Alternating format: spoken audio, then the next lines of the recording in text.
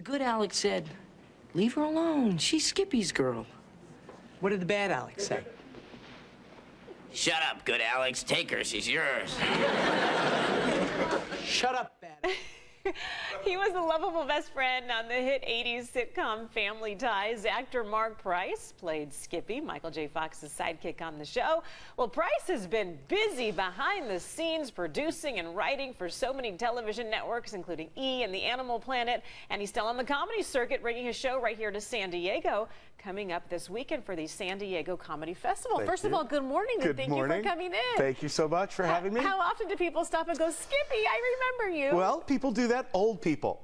Because well, I would do it, and I would. Well, no, we're not old. But the other people, millennials, don't really know the show. It's just a fact. And a lot of the comedy club audiences don't really know Family Ties. So I don't do a lot of jokes about it in the show, but it's for the people that do know it, it's fun. And I love the fact that I was a part of such a great show. I'm proud of it. I know, and I was looking back at the clips on YouTube from Family Ties over the years, and it really almost made me feel nostalgic. Like, it was such a sweet time in television history.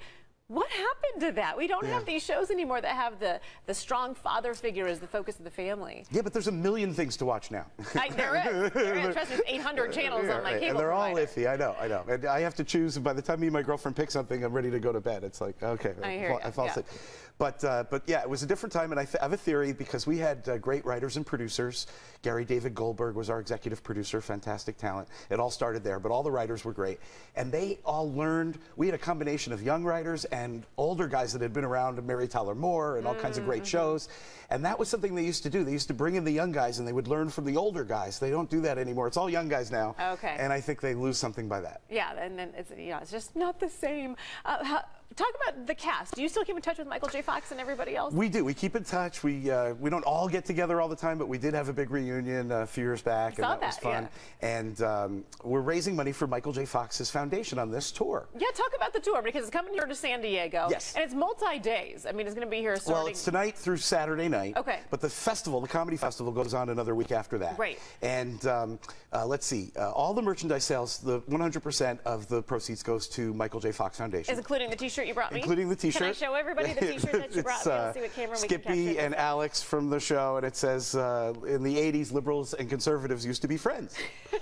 What happened? See, I know, it was the good old days. And the other thing is tonight, for Thursday night, this is at the Comedy Palace, by the way. Which is down the street from our Kearny Mesa studio here. And we should talk about the show, but if they use the code MJF tonight, $5 Michael off. J. Fox, MJF. And 100% of the ticket sale goes to Michael J. Fox Foundation. Well, thank you for what you're doing for him and for other folks dealing with that debilitating disease. Well, he's a hero. He was a mentor. And what can I say? He's a friend. So getting on stage, I mean, we saw you play Skippy on the show. I know you've been, as we mentioned before, doing a lot of things behind the scenes for things like the Animal Planet, I think Disney, the E! Network. But on stage, when the spotlight's just on you and it's you and a microphone, what is that like? What can you expect from my stand-up comedy show? Not a refund. Okay, well, there you go. I won't be like begging for my money back. Okay. This is a very special week. I've been doing this a long time. You know, I went on the Merv Griffin show when I was 14. I was on Comic Relief way back when on HBO with Robin Williams as one of the hosts. Right. And that brings us to what this show is all about. This show is all about Robin Williams. And the impersonators. And there's so many of them. What? Yeah. Now, I don't know how many impersonators there are, but there's one guy. His name is Roger Kabler, and he plays Robin Williams. And he really captures, which is seemingly impossible to, you know, somebody might look like him or sound like him, but how could you be funny like him and bring that life force of love and laughter that Robin had? Somehow Roger nails it. And the show is so powerful because it's like you're watching Robin Williams tonight. It's original material too. It's like you're watching a concert right now. It's how complicated that must be for him to step inside Robin Williams' mind. He mind. feels that literally Robin has tapped him to use his body as a vessel to continue making people laugh. How's that one? I use my body as a vessel for Domino's Pizza. He's got something going on. And it is trippy, I will say. I've been there. I've been a part of it. There's certain nights where, you know, Robin is on stage. Yeah, and sometimes he can't help it when we're in the car and stuff. He falls into Robin, and we have conversations and deep conversations and stuff. It's like I want to sit in the back seat of this car. I want to see what this is like.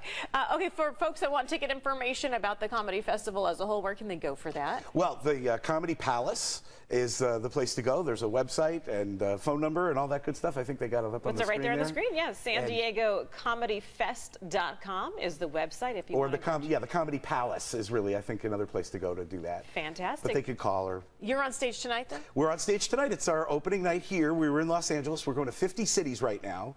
I love San Diego. You know, I made a movie here. Which one?